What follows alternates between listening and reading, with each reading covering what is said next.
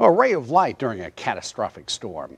Milton community members turned a trying experience into a very positive one for a South Florida police officer who evacuated his family here. Channel 3's Allie Norton tells us about the series of good deeds. Allie?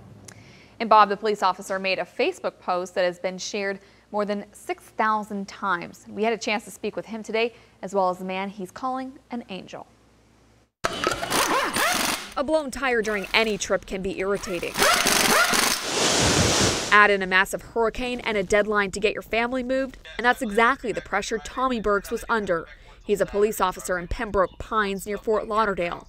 Last week, he evacuated his wife Lisa and two daughters Camryn and Jordan to the Milton KOA. We brought our RV up here because it looks like it's a Category 5. If my roof blows off, we want to have a place to live, so that's why we're taking the RV too. He brought a travel trailer to Milton a day before his family arrived in a separate car.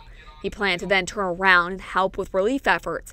But Burgs had a flat tire on the way here. He ended up at Florida Stores of Milton for a replacement, but was short on money. I said I've spent most of what I can spend on my hurricane preparation. I don't have a lot of money. I still need to get home. Enter David Cooper. He's a regular at the store and overheard Burgs' story. He says, well, he can have my tires. And I guess that's how you say tires up there. Well, they weren't the right size, but Cooper was determined to help. And he looks at me.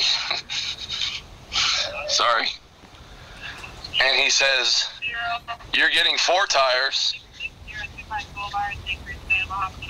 You're not paying a dime and you're not allowed to say no.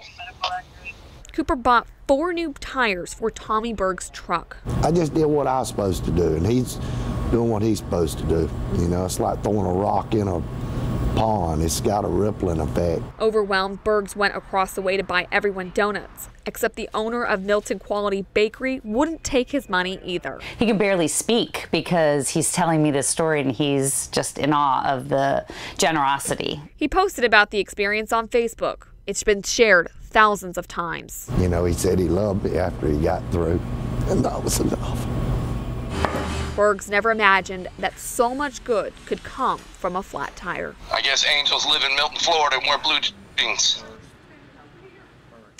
Last thing that Officer Burgs told me was that he has some 1,000 days until he retires, and he and his wife have written Milton and Penn on their list of possible places to settle.